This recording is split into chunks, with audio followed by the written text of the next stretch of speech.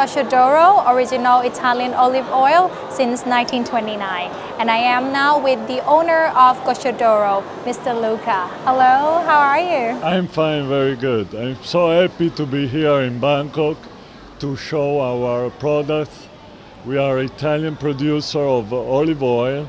We are located in north of Italy, and for the first time we are very glad to be here and show our full range of products. So our brand, Goccia D'Oro, it means golden drop, because olive oil is a cold press juice fruit made from the olives. We crop the olives, we press, and we get this oil. So it is really a drop of gold, because olive oil is really a premium product, very good at the taste and mostly very healthy.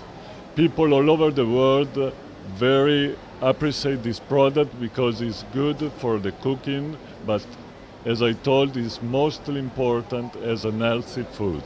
I would like also to tell some words about our full assortment. Here we are showing today our first premium product, 100% Italian extra virgin cold pressed olive oil. And then we have also the assortment of grapeseed oil. It is a premium oil obtained after production of wine. From the seeds of the grape, we obtain grape seed oil. It's a very good oil. Useful for seasoning because the taste is very soft, but also for deep frying, like tempura or any kind of cooking. After we have also many other products, mostly complementary to our first extra virgin product, like flavored oil, like pepper, truffle, garlic, and orange, lemon, and so many. After we have a collection of assortment of pestos. Pesto is a traditional sauce in Italy that we use every day with pasta. My favorite sauce. Ah, nice. You know that Italian every day we eat pasta like spaghetti, macaroni, and so on. And very often use this pesto.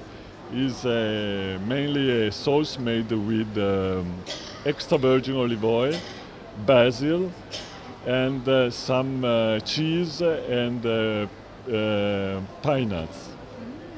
We have 5 kinds of them, with basil, with truffle, with balsamic vinegar, and with tomatoes. We are here because we are doing already some business, but we are looking for a local importer and distributor to build a long time relationship to develop together the brand and the market.